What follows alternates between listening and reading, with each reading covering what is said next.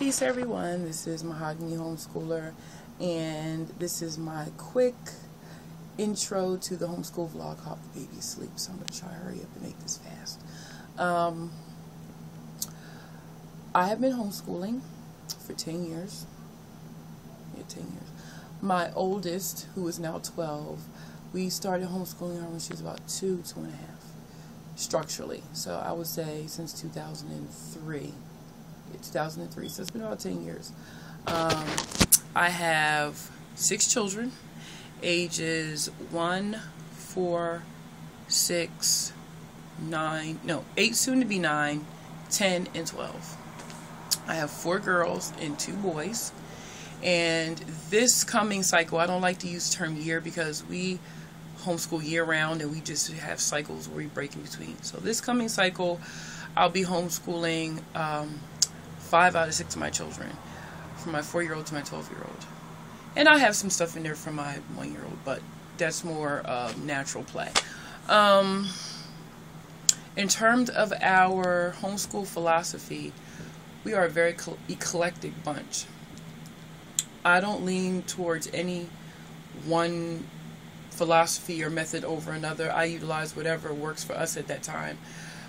We use a little bit of everything. We do a lot of notebooking, lap booking. We do a lot of interactive project-based learning. I will say that. A lot of project-based hands-on, especially with science. We are a science household. My children love science. So a lot of our instruction is based around science. Even our writing assignments, even art. We integrate art and science. So we are a big science family. Second to that is geography. We love to trek the globe. So we do a lot of world studies, and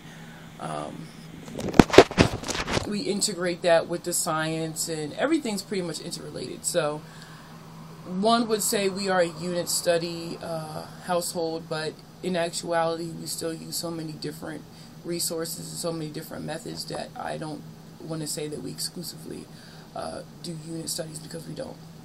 My day, I usually split it in half, where the first part of the day they'll work on their core assignments that they need to finish individually, and that's usually like math and grammar, spelling, vocabulary, stuff like that they do individually. And in the afternoon we break into collective unit study based learning, where everyone is working on the same thing, just in their own individual level.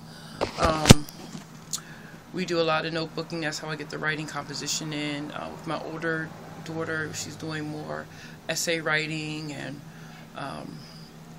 more analyzing and discussion. So she'll be 7th grade this year. So her work is a little more rigorous than the others, but we're very eclectic. I'm an out of the box. I am so out of the box. It's just really hard to label me or label our style of learning. Whatever's needed is what we're working with. Wherever we need to go, that's where we need to go. Let me see.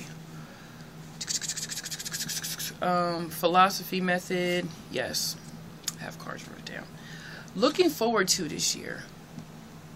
She's about to wake up. What am I looking forward to this year? Just another successful year. My daughter, she wants to get more into creative writing, so we're going to be focusing more on writing content, going into different writing styles, different literature. With my son, he is leaning more towards engineering, and my 8 and soon to be 9-year-old daughter is into engineering. So I'm going to be looking into finding them classes. There's actually some classes in the area. However, they have to be in the 6th grade to start, but I'm going to see if I can pull some strings and see if I can get them in there and just get them in so they can get a look and see if that's something they really want to do.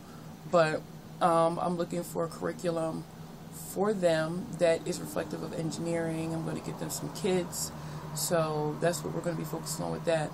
With my 4-year-old, we're going to be working a lot on language and speech, more so speech. He has a bit of a speech delay, and my goal for him is for him to be able to speak and we understand him clearly. Like, intellectually, he is just sharp as a tack. However, his speech is delayed in his pronunciation and stuff. I'll do a whole nother video on that. I actually plan on purchasing a curriculum for him, and I'll do a video on the curriculum when I get it. But my main goal for him is his language and speech. I'm not even so much as focused on reading and all that. I want him to be able to pronounce the words correctly and for him to be able to articulate what he's saying and everyone understand him. So I'll probably do a mini series of the different things that we've done with him and different testing and stuff like that. But that's my goal for him.